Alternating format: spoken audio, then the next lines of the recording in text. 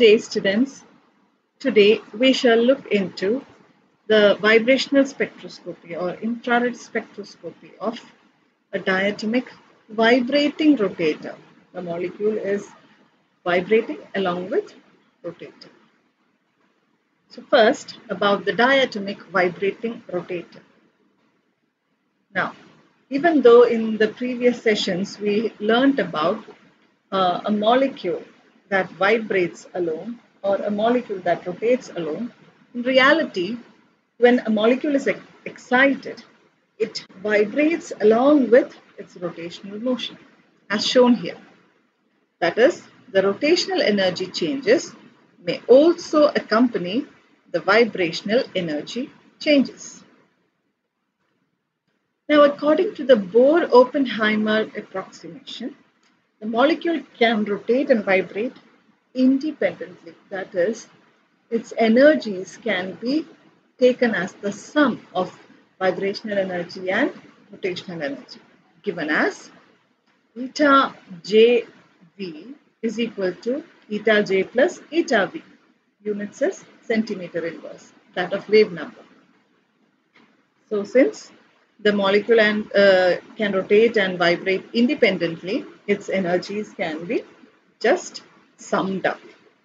And that sum is represented as eta of j comma v. J is the quantum number for rotational energy levels and v is the quantum number for vibrational energy levels. Now, writing the sum, we can get the equation eta j comma v is equal to eta j is represented by these two terms and eta v is represented by these two terms. So we get b into j plus 1 minus d into j square into j plus 1 square plus b plus half nu e bar minus b plus half square xc nu e bar, centimeter inverse. Here the quantum numbers j and v can have integral values ranging from 0 to infinity, 0, 1, 2, 3, etc. Now, the energy level of the molecule is given by this expression eta j comma v. And the molecule, when it's excited, it should follow certain selection rules. And they are given for the quantum numbers. For rotational energy, the selection rule is delta J is equal to plus or minus 1. Whereas for vibrational energy level transitions, the selection rule is that of an anharmonic oscillator. That is, delta V is equal to plus or minus 1, comma plus or minus 2, comma plus or minus 3, etc. Okay. Now, let us assume that the molecule is being excited. It is absorbing energy. And for that, let J prime represent the rotational energy levels in the upper vibrational level. And let J double prime represent the rotational energy levels in the lower vibrational energy level. We shall see that. That is, we have two vibrational energy levels, V equal to 0, this level, and V equal to 1, this level. And the rotational energy levels in the lower V equals 0 vibrational energy is represented by J double prime. And the rotational energy levels in the upper vibrational energy V equals 1 is represented by J prime. Okay. Now, in the case of absorption, we have delta V should be plus 1. That is, molecule is absorbed from V equals 0 energy level to V equals 1 state. So, for that, the change in energy can be written as delta eta of J comma V, that is equal to the final level minus initial level. So, final level is this one, whereas this is the initial level. So we can write eta of J is J prime, comma 1, V has the value 1, minus eta of j double prime comma v has the value 0. J double prime comma 0. That is, now substituting for eta j prime comma 1. Here for j we substitute j prime and for v we substitute 1. So we get b into j prime plus 1 minus d into j prime square into j prime plus 1 whole square plus, here we have 1 plus half, that is 3 by 2 nu e bar, minus 1 plus half square, that is 3 by 2 square, 9 by 4 xc nu e bar, minus eta of j double prime comma 0.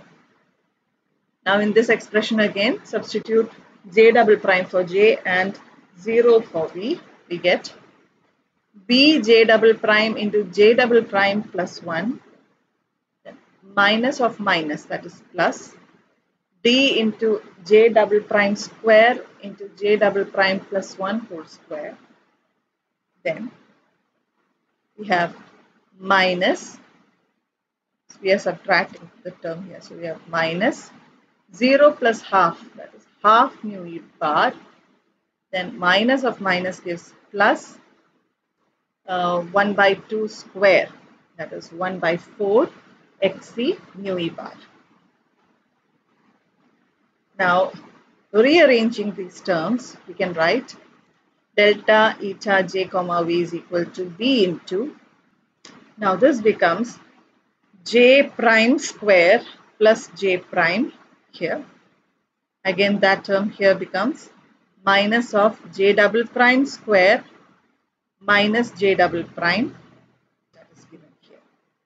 Then the next term minus d into, we have j prime square into j prime plus 1 square, this is here, and here we have I'm taking minus d outside, so we have minus of j double prime square into j double prime plus 1 square.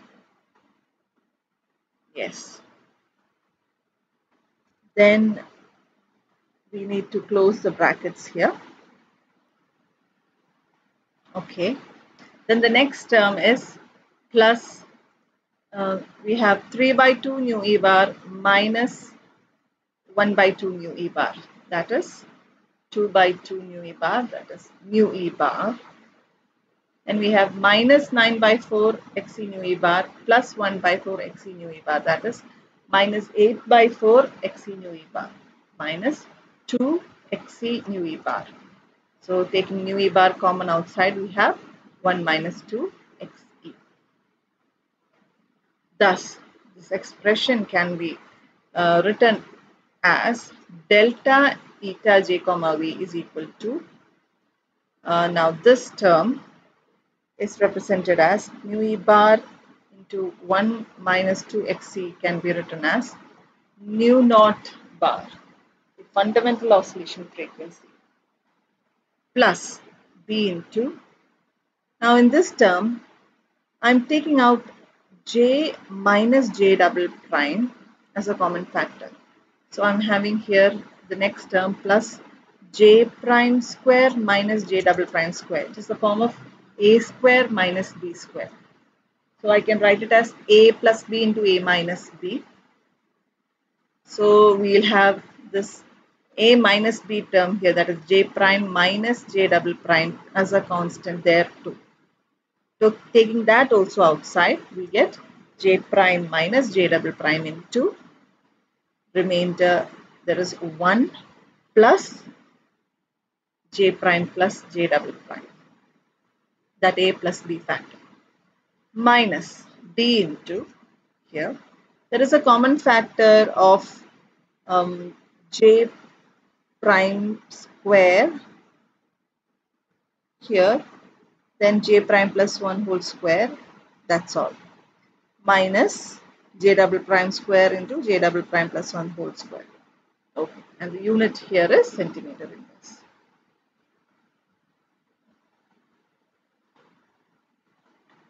Now, let us calculate the frequency of transition using this expression.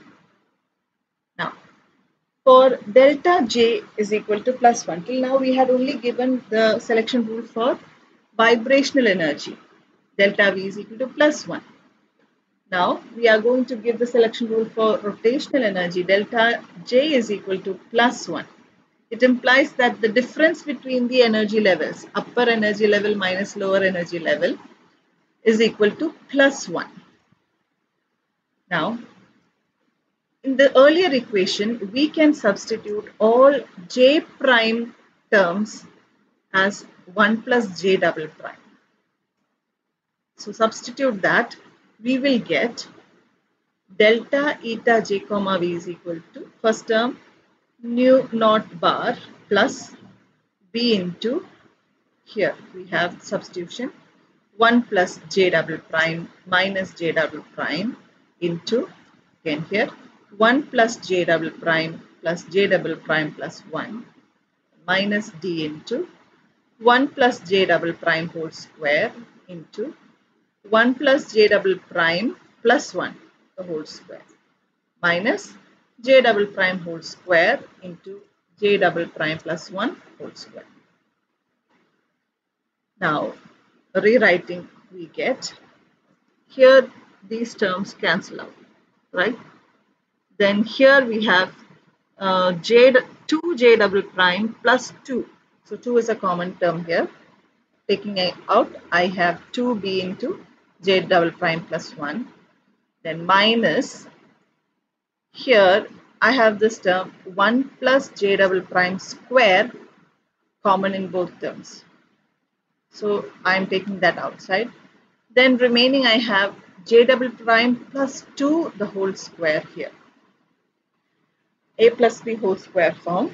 On expanding it, I can write J double prime square plus 4J double prime plus 4 minus J double prime square. So this term will cancel out with the term here. And then I have 4 as a common term here. Taking 4 commonly out, I will have J double prime plus 1 remaining there. This is similar to this term. So we have this term J double prime plus 1 cube here. Thus, delta eta J comma V is equal to nu naught bar plus 2B into J double prime plus 1 minus 4D into J double prime plus 1 whole cube centimeter meters. Here, J double prime is just the rotational quantum number and it can have values 0, 1, 2, 3, etc. Okay. So this rotational energy shift can come from any of these energy levels. 0, 1, 2, 3, 4, 5, 6, etc. Now for different J double prime values, we get the spectral lines in R branch. That is, for the transition from J double prime equal to 0 to J prime equal to 1. Here we need to mention only these values for J double prime. And this level is inherently understood because here we have said delta J will be plus 1. So if I start from 0 here, it should end in 1 here. Now the next one, if I start from 1 here, J double prime is 1, then the upper level J prime should be 2, since delta J is plus 1. Again, if I start in the J double prime equal to 2 level here, I will be excited to J prime equal to 3 level. Likewise, the other transitions. And for all of these transitions, we obtain lines in the spectrum, and those lines are called the R branch lines. Now, let us look into the other case for delta J is equal to minus 1. Here, the change in the energy levels, that is J prime minus J double prime is equal to minus 1. Then the change in the rotational energy levels is minus 1. Okay. That means the molecule is still being excited from V0 equal to V equals 1. And in that, we have delta J is equal to minus 1. It implies if J double prime is 1, J prime will be 0. Okay. J double prime is 2, then it will be excited to J prime equals 1. So here let us write down the energy equation. Here we substitute J double prime as 1 plus J prime. So we get delta eta J comma V is equal to nu naught bar plus B into J prime minus J double prime is being substituted. So I have minus of 1 minus of J prime into J prime plus 1 plus J prime plus 1 minus D into J prime square into J prime plus 1 whole square minus, then we have substitutions, that is 1 plus J prime square into 1 plus J prime plus 1 whole square. Rearranging, we get delta eta J comma V is equal to nu naught bar minus, here what happens is this term cancels out and I have this minus 1 here. So we have this minus sign here. Again, in this term I have J prime 2J prime plus 2. Taking 2 commonly outside, I have minus 2B into J prime plus 1. Then the next term is plus D into, now this term J prime plus 1 whole square is common here too. That is taken outside. Then the remaining term J prime square minus J prime plus 2 whole square. So here I have a minus J prime square. It will cancel out this term. Then I have a minus 4J prime minus 4. Taking minus sign outside, this becomes plus. So I have plus, and taking 4 outside, I have 4D into J prime plus 1 whole cube centimeter inverse. Here the quantum number, rotational quantum number J prime can have values 0, 1, 2, 3, etc. The transitions that obey this selection rule is shown here, and these transitions form the spectral lines in P branch. That is from J double prime is 1 to J prime 0. The other is from J double prime 2 to J prime 1. Likewise, these other transitions. And all of these transitions produce spectral lines in the spectrum, and those lines are called the P branch lines. Now, let us try to summarize. Here, the frequency of transition can be generalized into delta eta of delta J is equal to plus 1 comma V. It is equal to nu naught bar plus 2B into M minus 4D into M cube centimeter inverse. Here J plus 1 term is substituted as the integer N, and these transitions correspond to the R branch, whereas these transitions are shown here, and delta eta of delta J equals minus 1 comma V is given as nu naught bar minus 2bm plus 4dm cube centimeter inverse. These transitions correspond to the P branch. Now here we said that M is substituting for J plus 1 term. It may be J prime plus 1 or J double prime plus 1. It is the same. And M here can have values 1, 2, 3, etc. It cannot have the value 0 because if M is equal to 0, according to this relation, J should be equal to minus 1. And that state is not possible. Okay. There is no J equal to minus 1 state. Hence, we have that M cannot be equal to 0. And if M cannot be equal to 0, we will never get an equation that is having the value of mu naught bar only. That is, we can say that delta eta is equal to mu naught bar. Such an equation is never possible because these terms, they never become 0. Okay, hence we do not expect or observe a spectral line at mu naught bar in the spectrum. Now, furthermore, the value of D is very small compared to the value of B, and hence it may be neglected. So this is the nature of the spectrum that we obtain. This shows the R branch and this shows the P branch. They are numbered as such.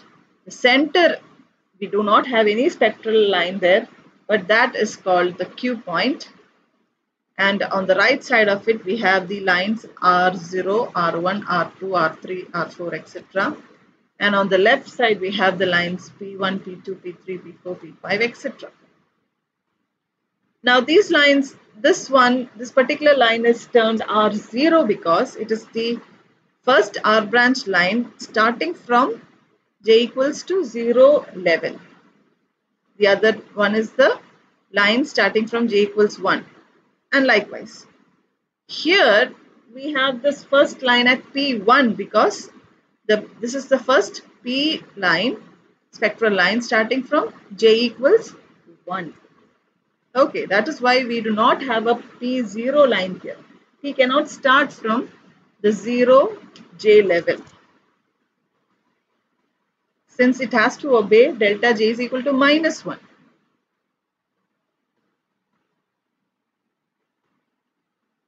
Now, so summarizing, we get the frequency of transition delta eta of delta J is equal to plus 1 comma V is equal to mu naught bar plus 2bm for the R branch, and delta eta for delta J is equal to minus 1 comma V is equal to mu naught bar minus 2bm for P branch. Now in the R branch lines, for M equals 1, I get the first spectral line, this line. Hence, the expression is delta eta J comma V for the first spectral line R naught is equal to mu naught bar plus 2B. Likewise, for M equals 2, we get the second spectral line. And the expression here becomes delta eta J comma V for R1 is equal to mu naught bar plus 4B. You should write down as I am explaining these equations. Now likewise in the P branch lines, for M equals 1, we get the first line P1. And the expression there is delta eta J comma V for P1 is equal to mu naught bar minus 2B from this expression.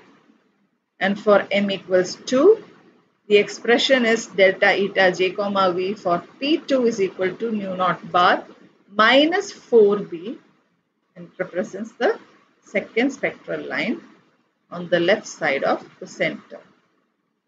Here on the center, we do not observe any spectral lines. Hence, mu naught bar is absent. Now, in this spectrum, let us try to measure the spacing between, the distance between these spectral lines. So, the spacing between P1 and P2 lines are shown here, can be calculated as delta eta j comma v of P1 minus delta eta j comma v of P2. I take P1 as the higher energy and P2 of the lower energy because this is the direction of increasing energy. So energy of P1 minus P2 gives nu naught bar minus 2B minus nu naught bar plus 4B. This is equal to 2B. So the spacing between these two lines is 2B. Now, the spacing between the R0 and R1 lines, as shown here, R0 and R1 lines, can be calculated as delta eta j comma v of R1 minus delta eta j comma v of R0. Higher energy is of R1 and R0 is having lower energy. So, their equations give for R1 nu naught bar plus 4B minus nu naught bar minus 2B. This is equal to 2B. Again, spacing between these two R0 R1 lines is 2B.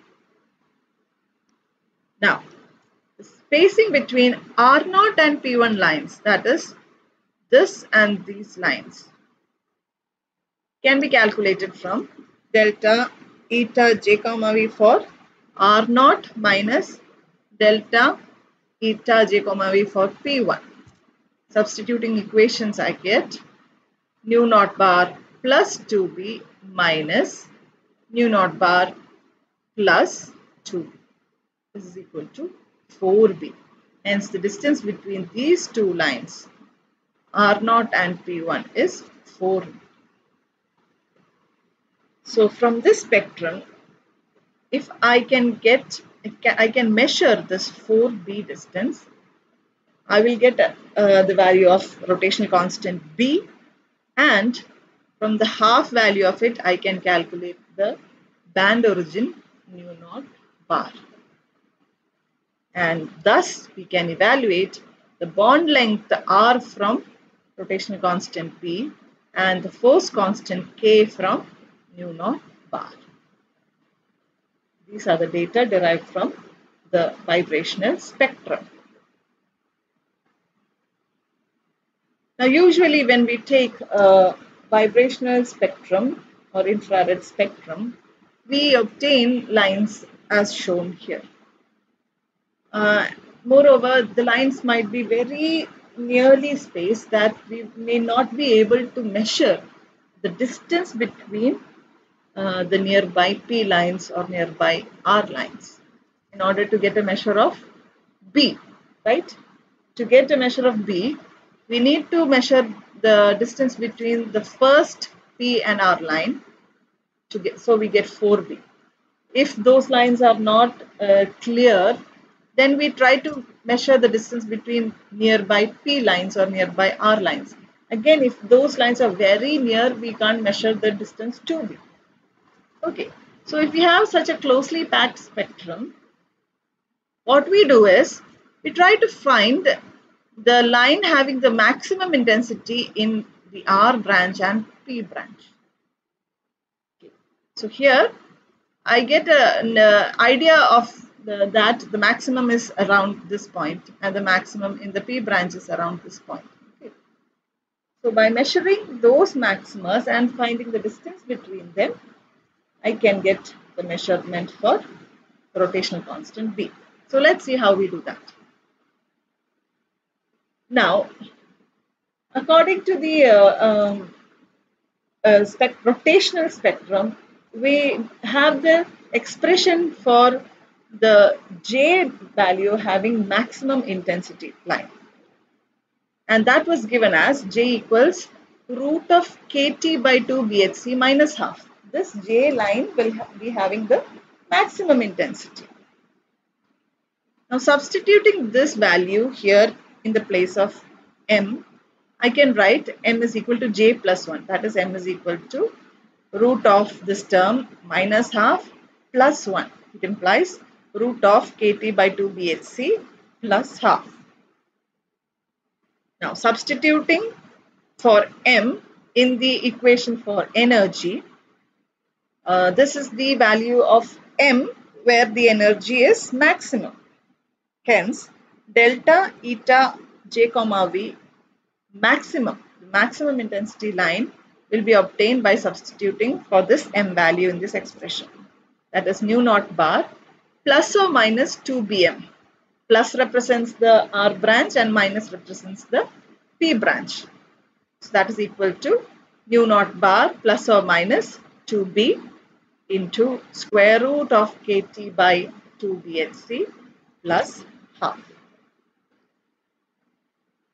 Now, the spacing between the R max and the P max lines is taken as, if I take the plus term here, it corresponds to the R branch.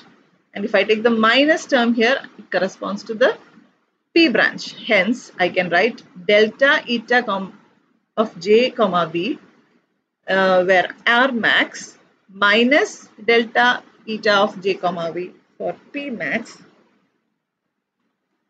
The spacing can be written as nu naught bar plus 2b root of kt by 2bhc plus, taking product here, plus b minus of nu naught bar, then minus for P branch, 2b into root of kt by 2bhc minus b. Okay. Rearranging, the nu naught bar terms cancel out, and we have these terms, 2b into root of kt by 2bhc, again 2b into root of kt by 2bhc.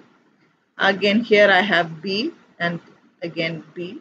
So 4b into root of kt by 2bhc plus 2b. Taking 2b outside, or in other words, not outside, I'm going to take this 4b into the square root. So it becomes 16b square within here, right? Now 16 will cancel out with 2 and form 8. B square will be divided by b to form b. Hence, I can write square root of 8b kt by hc plus 2b. Now, by measuring the distance between the maxima of the two R and P branches, the spacing is calculated as this term, root of 8b kt by hc plus 2b. So from that we get a measure for the rotational constant B. That's all for today's session. Thank you.